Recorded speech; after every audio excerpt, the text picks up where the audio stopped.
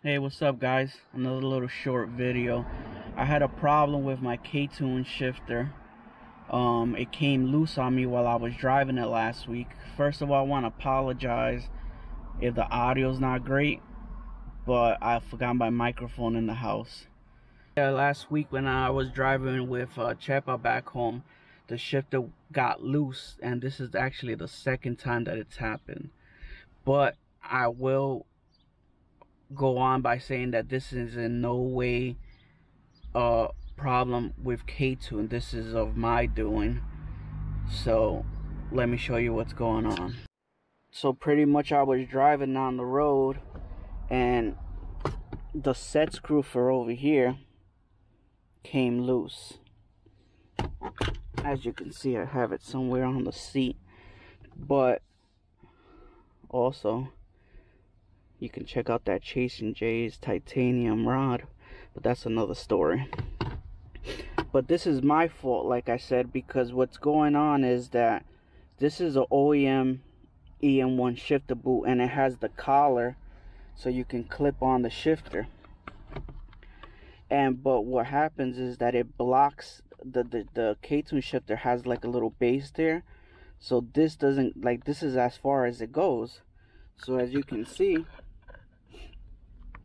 there's only so much room that I have to lock it in. Only that first set screw fits, and then since the distance is so high, the screw that goes in here doesn't fit because it's short. But I fixed that. I went to to Home Depot and got a longer screw, so hopefully it's not too long. And this could easily be avoided also if I put some Loctite on the set screw, and it would never move. But I have a separate problem under the boot that I'm gonna talk about in another day, so I'm not gonna Loctite nothing until I figure that out. So let me get the screws in here and see how tight we can get it. Alright guys, as you can see, we're all back up. Putting this screw back on, you know, the longer one, made all the difference. So like I said, this is in no way, you know, to reflect on K-Tune, because this is me wanting to keep this shift boot and making it work. But like I said, I will have zero problems when I'm ready to Loctite this with blue, and it won't have any problem. These have not moved at all. Alright guys, part 2 of the video is gonna be, I picked up a rear strut bar from East New York, the real part out king of New York, for a great deal. I actually wanted to get this strut bar for the front, but I don't know if I spoke about this. I have a custom made strut bar in the front from RFAM, and I love that thing. I wouldn't change it for anything. But I picked this one up. They go for like $140 new, and I picked it up from Ant for $50, and it's something that I couldn't pass up that deal. So let me show you the strut bar. It's 1, 2, 3 to put it on, and then let's go for a little drive with the new fixed shifter. So yeah guys, this is the strut bar, the DC Steel series. It looks pretty cool. So you know how it goes. 2 on here, 2 over there. Sorry for the mess in here, and we should be good to go. As you see guys, 1, 2, 3. Like I said again, sorry for the mess. Strut bar looks good in there. And now let's go for a ride. Just finished the fixing the K-Tune shifter and putting the strut bar on. And I wanted to give a couple of thoughts on the shifter. Hopefully my voice comes through the camera, but I think the shifter for the price is very good. You know, the only competitor is Hybrid Racing. and the hybrid racing is like about 300 bucks. And I think if you go for the K-Tune, you're not really missing out on much. You're getting a good shifter. So right now I'm on my way to Floyd Bennett Field, just for a little Sunday drive, nothing major, and just hang out.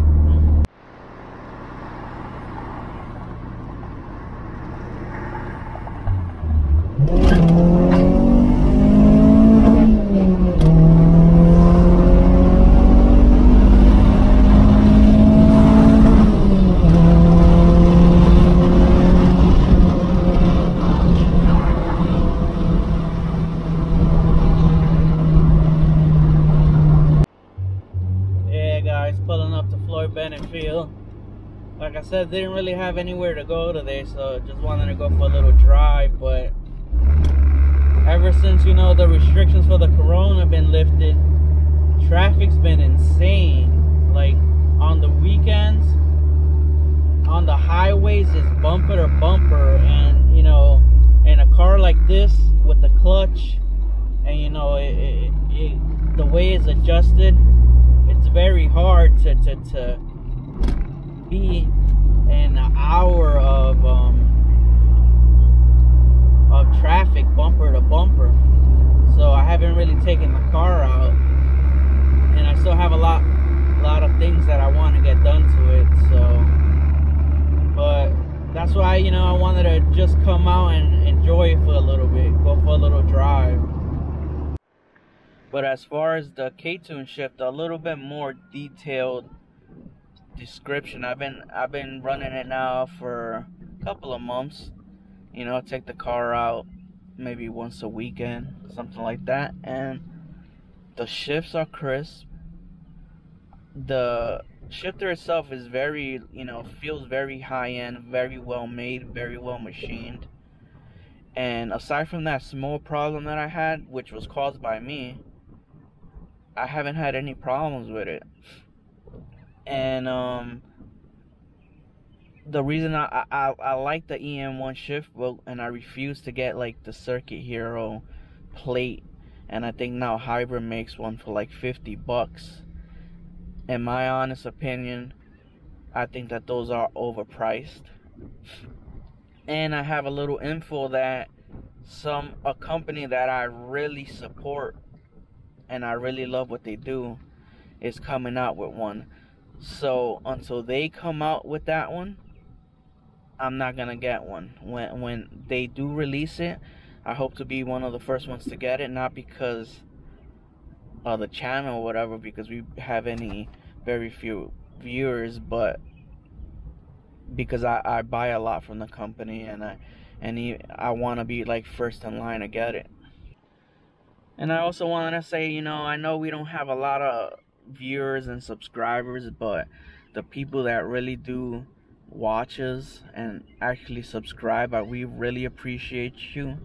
Me and my brother, you know, we have regular jobs, and we're not doing this to become famous or anything like that. We just thought that, you know, the stuff that we do is cool, and we've been doing it for so long now.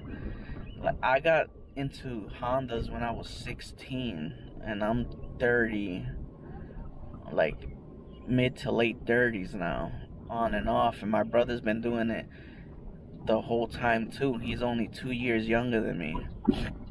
So I feel like, if anything, we got at least a little bit of knowledge to give to you guys, and you know, maybe you could learn from our experiences. And like people like, I know Mikey and Mad Max and Donovan, you guys tell me that you watch the videos all the time, and I know you guys really aren't into Hondas, but the fact that you guys support the channel and watch it, it means a lot to me and my brother. And I just hope that, you know, we can grow the channel to a little bigger, because even though we know that automotive YouTube is huge, I feel like the Honda part of it is not. So like, if you're doing like Honda content in order like to get like 1 million subs, I think it's super hard. But if we could just, you know, reach the core audience of a nice group, you know, I think that would be great. So help us grow, subscribe, watch the channels, and thanks a lot, guys. See you next time.